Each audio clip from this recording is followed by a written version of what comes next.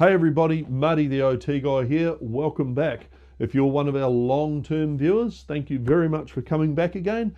And if you're somebody new who's just joined in, thank you for stepping in. I hope you find this interesting, and I encourage you to go back and look at some of our older videos. You might find something good in there too. So in this episode, we're going to take a look at a whole bunch of different things. We're going to spend some time talking about the Nozomi Networks 2023 first half security report. We'll look at some highlights and show you where you can get that from. We're going to do some lab demos and share with you some queries and some ideas that you might find useful in your environment. We're going to round it all out with an overview of some of the features in Nozomi Networks Into-OS version 23.2, which came out within the last few days. And then, because we haven't done one for a while, let's have a bit of a war story. So yeah, stick around. I hope you find it enjoyable, and yeah, let's have some fun. All right, let's go. Okay, so I'd like to share some of the content and information that we've provided in the Nozomi Networks first half 2023 OT and IoT security report. There's some really cool content in here. There's just too much to cover. So I'm just going to grab some highlights and let's take a look at what's in there.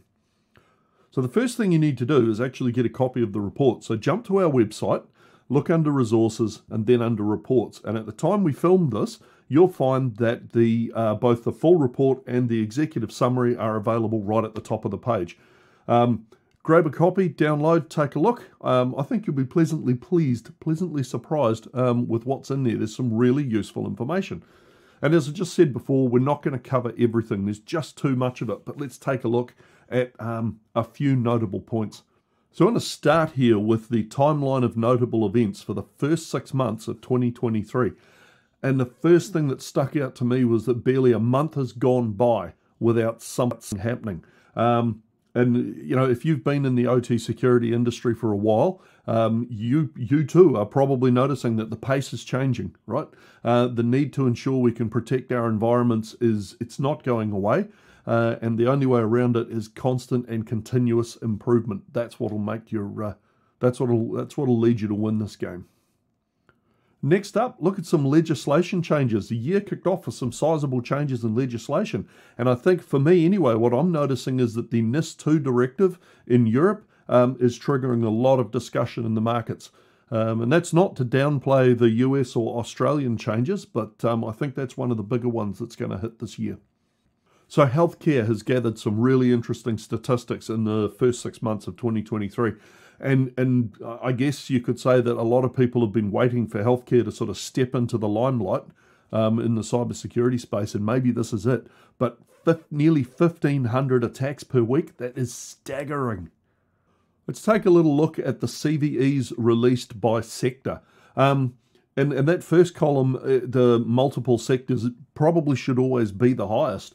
But for me, seeing critical manufacturing as the number 2, or, you know, if you disregard multiple sectors, seeing critical manufacturing as the highest sector, it shouldn't be much of a I suppose, due to the size of the industry globally. But, you know, again, over past years, we're used to seeing energy and water, wastewater, even transportation perhaps, being up in these higher levels. But to have them surpassed by manufacturing, I think that's really interesting. So let's look at intrusion alerts, network scanning, and clear text passwords. No surprises there. These are the most of the common things I see when I'm in calls with customers and trying to help them understand their environments. These are still the things that we see the most. Now, perhaps, I don't know if this is fair to say, I might be wrong, but perhaps it's fair to say that network scans should be fairly easy to solve in your environment. But I know in some OT environments, getting rid of devices with clear text passwords, that can be a challenge. So this could be something that sticks around for a while. Industry insights, network scans and water treatment. That's an eye-opener in some respects. Is this indicative of a need to change behaviors within that environment? The top credentials. I was a little surprised not to see admin as the number 1 in here. But in all truth, except for the top two, none of these are really surprising. But I'll also bet there's a good story around why these top two entries sit there at numbers 1 and 2. If anyone knows the story, let me know. Okay, so that's enough looking at the insights within our security report. I really, really encourage you, grab a copy either of the full report or grab the executive summary, but better yet, grab both. Take a look. There's heaps of information in there.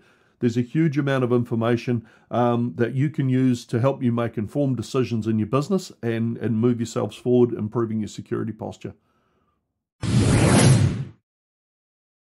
So Microsoft have announced that very soon they will be disabling TLS 1.0 and 1.1 in Windows. And you can see here we've the announcement from Microsoft dated August 10th. So yep, it's going to happen soon. And you may question, well, what's an easy way to find out which devices in my network are running this version of TLS, and then you can plan to do something about it. So let's take a look at how we do that using a query in the Guardian. So here we are in the Guardian, and I'm on the queries page, as you can see, and I've started entering a query here. So the first thing we're going to do is query the alerts table, because that's where the information will be about these TLS, about devices using TLS 1.0, 1.1.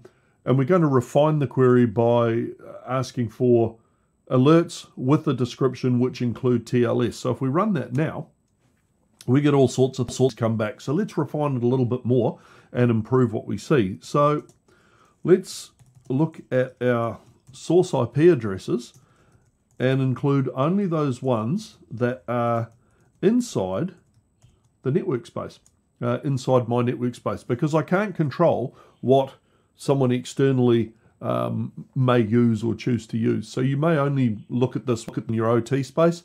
Yeah, this helps to refine things, right? So we've got, we're tightening up our result set now. You can see IP source column. We've just got IP addresses that exist within my space here.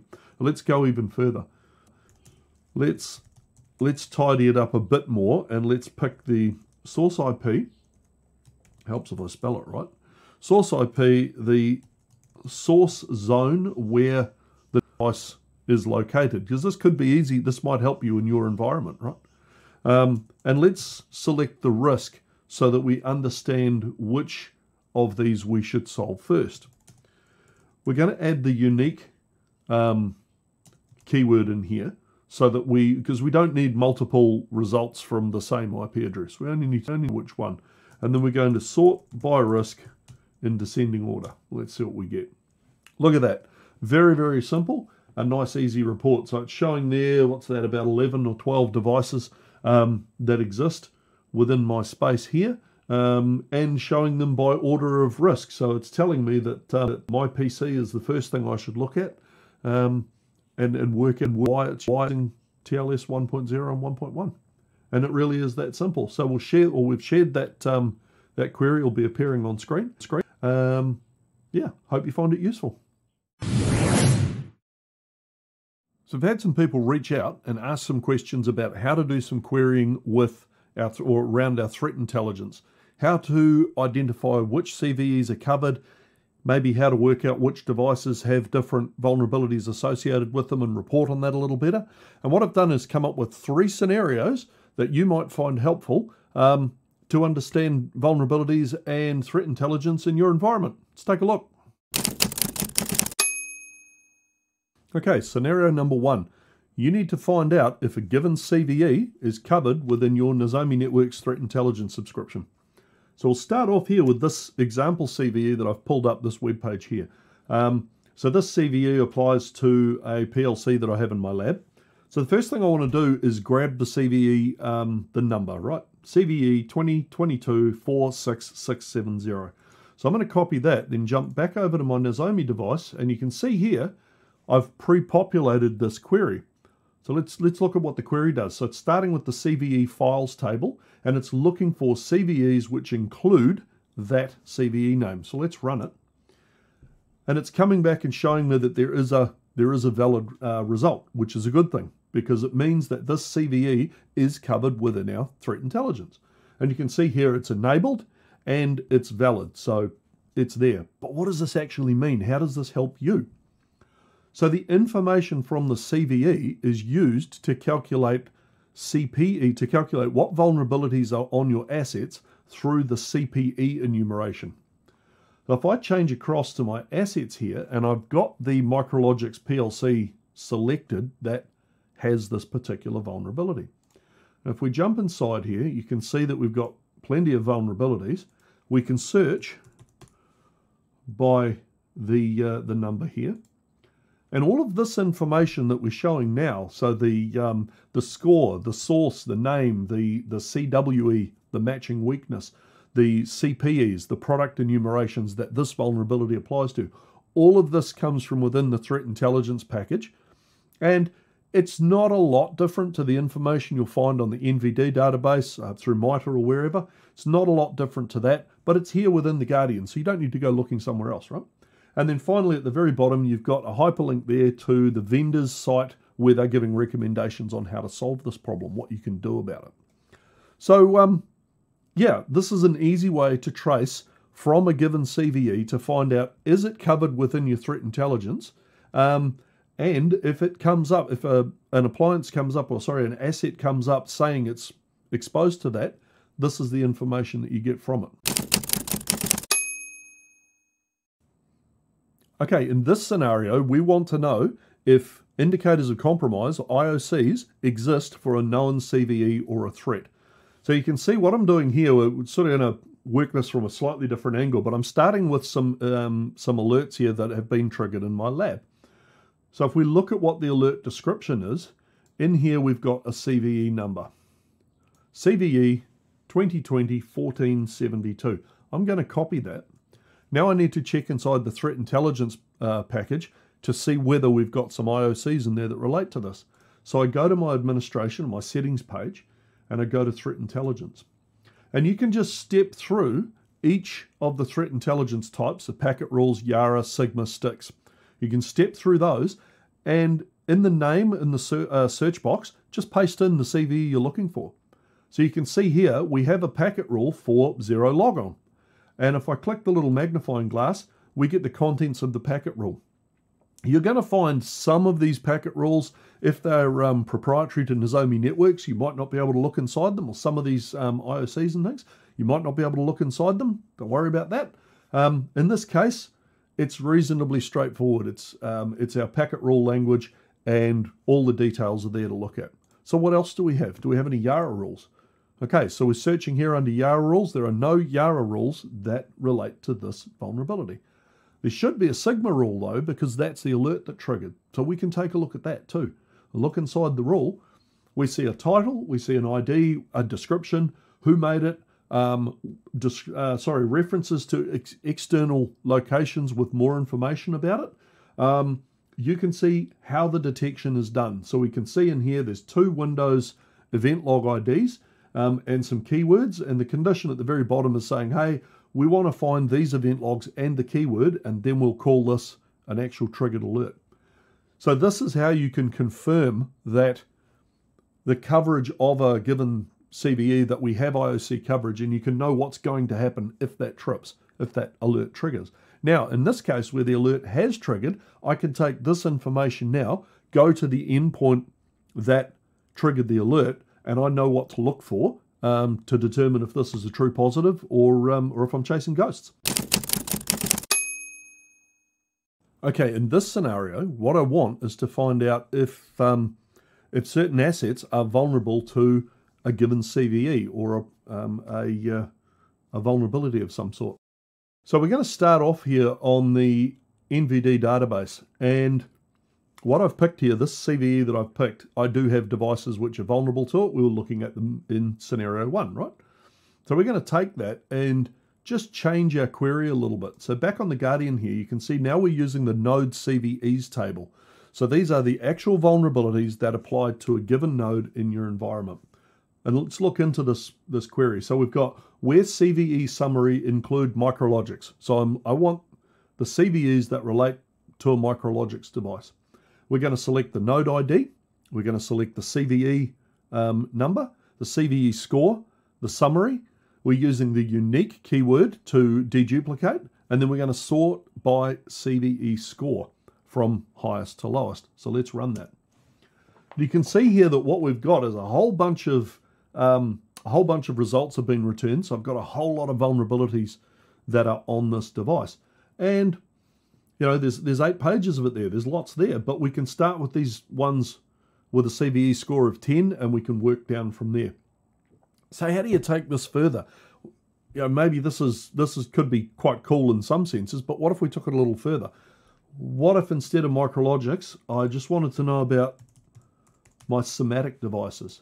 I don't even need to know a CVE number here. All you need is maybe a vendor name or a product name, and you can start looking from there. So now I'm looking at my S7 PLC in my lab, and it's coming up with these vulnerabilities. And you can also see by the IP address that one of my engineering workstations has some vulnerabilities as well. What if we change that to Cisco? So we change it to Cisco, and again, I've got pages and pages of problems here, which is, you know, this is great information. Well, how can I take this information and turn it into something that's useful to leadership or to a board of directors perhaps? So I built a report that can help with that. So I jump through to reports, and I'm going to look at the generated ones here. I'm going to download this PDF.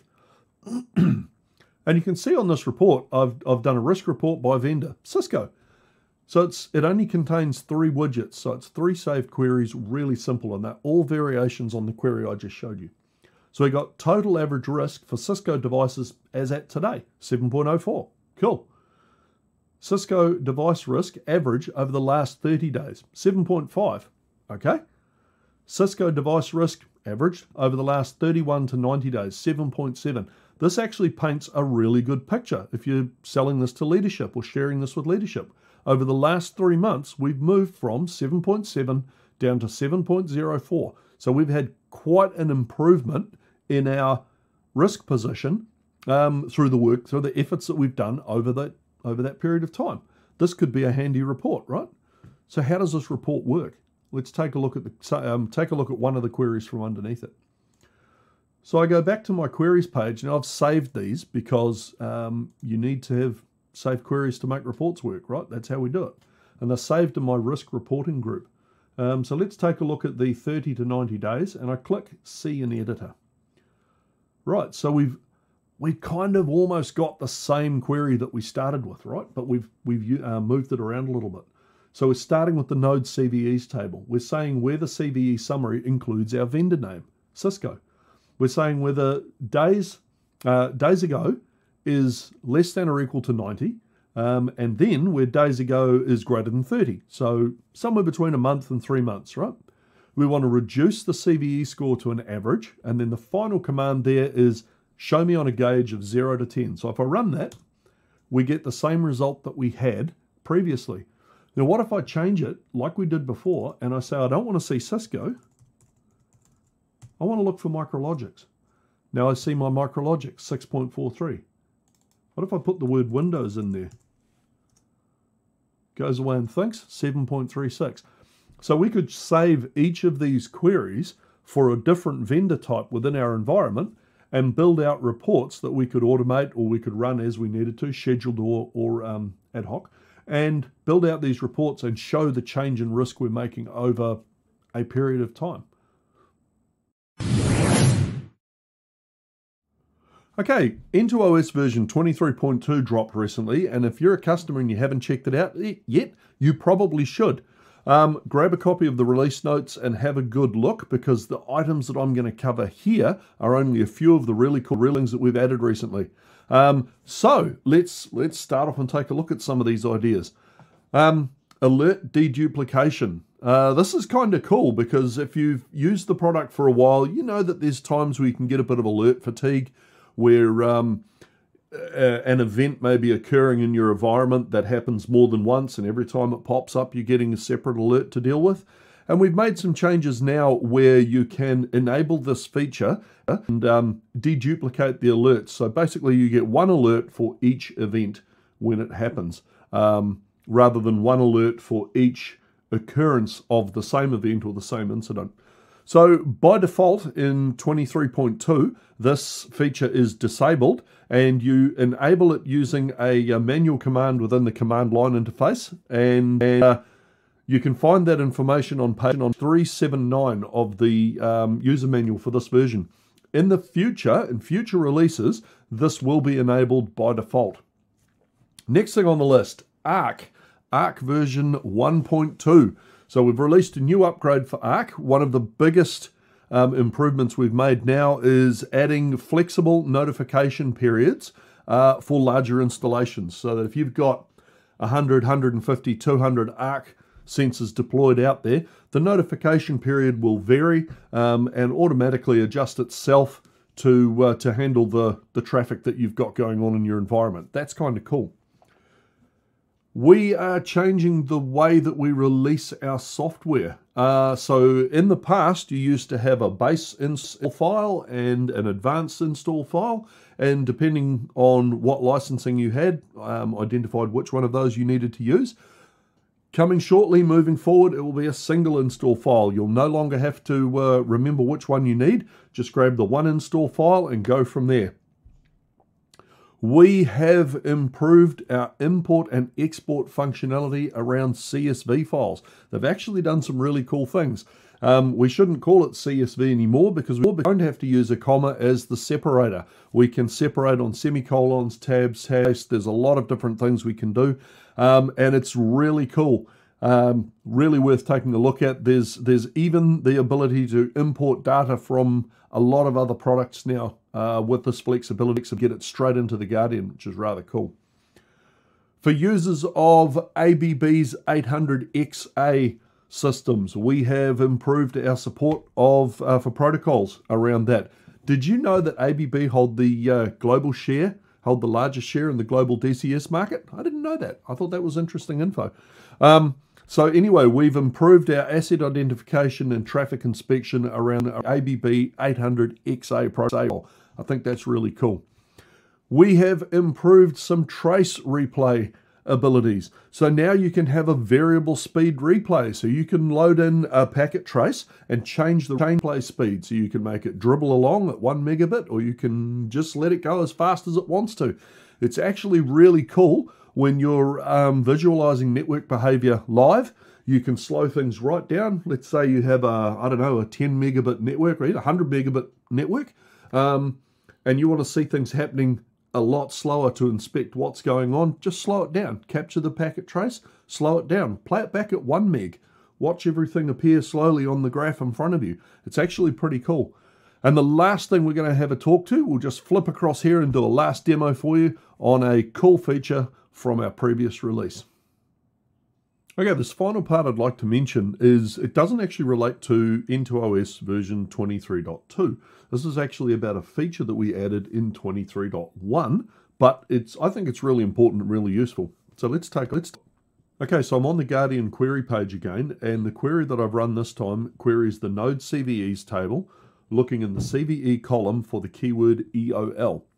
Why is that important? So the change we made in 23.1 is to sort of amalgamate a whole bunch of vulnerabilities into this one entry, CVE EOL. And the purpose of that is if you've got a workstation that's running Microsoft or Windows XP and you know it's bad, right? You don't need a big list of vulnerabilities to tell you it's bad. You know it's bad. So why not just have a single entry that you can search upon? It makes reporting and tracking these things easier in your environment. So what we've done here, we've done this query and said, hey, for anything that's showing this CVE EOL, give me the node ID and whether it's been resolved or not. And we'll use it as a report here to identify which assets within my environment need some more work done on them. Okay, so war story. So this was a project I was involved in around 2010-ish, I think. And it happened in a chemical factory on a machine that was designed to dispense acid into containers. So you might have a 20-litre container up to a 1,000-litre container and all sorts of acids. So it could be nitric, it could be hydrochloric, it could be sulfuric at varying strengths. So we've done some modifications to how the process operated, and 99% of the time everything worked fine. But then you get these occasions where something would happen. It was almost as if the PLC processor just had a brain fart, and it would overfill the container. So you've got this dispensing hose that comes down, and there's a valve in it, and the hose goes into the container you're filling, the valve opens, and it's supposed to run for, it was tracking weight. So the container is sitting on a set of load cells, and as the weight increased, or rather as the container filled, the weight increased, and when you got to the magic weight, you close the valve. Really simple. The problem was sometimes the valve wasn't closing. Now, if it was water or orange juice, apple juice, barbecue sauce, it probably wouldn't matter so much. If you have a 20-litre container and the valve's a bit sluggish to close with water or something like that, you get an overflow or a bit of spillage. It's not ideal, it's wastage, and you do need to fix it. But it gets a little bit more serious when it's highly concentrated acid. And we did have situations where on some of the 200-litre drums and even the 1,000-litre containers, where it did fill and it overfilled by 100 litres sort of thing. It was huge, and it would just spray. It would just absolutely, you just have constant, like 90% sulfuric, just hosing out the top of this thing, hitting the roof, hitting the walls, and people running for their lives, just running for cover. It was crazy. And immediately, as is always the case, the software engineer gets the blame. You know, you've programmed it wrong. It never used to do this. You've programmed it wrong. Find your problem and fix it. Hurry up and do it. You're costing us money and time. And, you know, maybe that's fair enough. We had just done an upgrade. And I spent some hours on this. I can't remember exactly how long now, but I do know that in the end, I was getting frustrated to the point where I was back at the workshop using the same model of processor simulating the operation on my desk, and I just couldn't get it to fault. There's nothing going wrong. Everything was fine. And I just had the thought, well, why don't I just swap the processor out? So we went down with the one from my desk and swapped it out with the one on site and just left it. Because the one that was on my desk was a brand new processor for another project. So it was fine. And we just left it and let it run for a week or 10 days, and nothing went wrong. And we went from having a problem, you know, maybe once every 2 days, to going 2 weeks with no problem whatsoever. And nature of the beast is people came along, oh, you changed the software, something's different, you're not admitting. Yeah, well, no, I didn't actually. And through the course of this, what I noticed was occasionally the cycle time. So if you're not familiar with how PLCs operate, or how this part of a PLC operates, as it sequentially executes the code, the program code, the time taken from start to finish is called the cycle time. And there's input and output updates and a few other things, and communications overheads and things that you have to look after. And that whole cycle time should remain reasonably static. By the way, the systems are designed as a real-time operating system. It's intended to remain static. It's supposed to be something you can bank on. Well, this was varying, and it wasn't unusual to maybe see a cycle time vary by a millisecond here or there, depending on what was happening within the process. That wasn't unusual, but we were talking a lot of milliseconds. And in some cases, it would actually trip the watchdog timer and cause the PLC to fault out. So we sort of couldn't work it out. Why is this changing? Why is the cycle time varying so much? And in the end, the customer got to the point where they said, look, this new processor you've put in is working. Can we just leave it here? So we sold them a new one. And I've got this dud processor, and we couldn't fault it. No matter how many times we tested it, what we did, it wouldn't misbehave. But we also couldn't put it under the same load that it was experiencing on site. So we sent it back to the manufacturer, and it went away for a root cause analysis. And after some time, the results came back that the RAM was intermittently failing. So there were intermittent problems with the RAM in the processor, which caused the cycle times to extend. And sometimes you were lucky and the cycle time extended, but not far enough to trip the watchdog.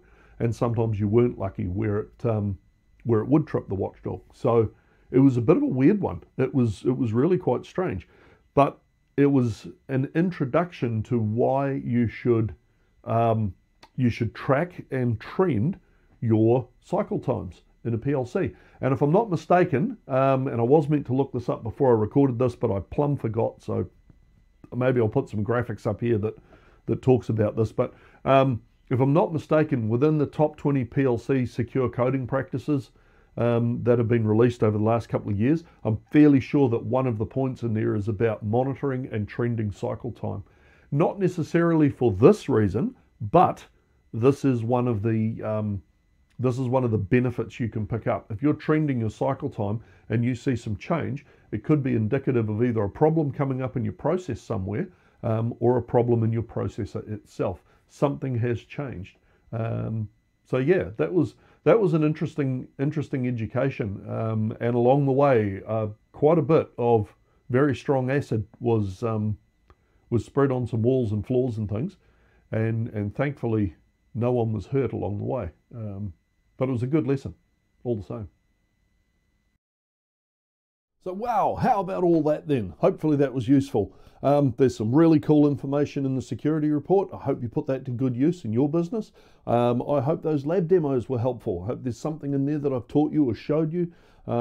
If you're not a customer of Nozomi Networks, maybe something I've showed you there will, inspire you to pick up and have a chat with us.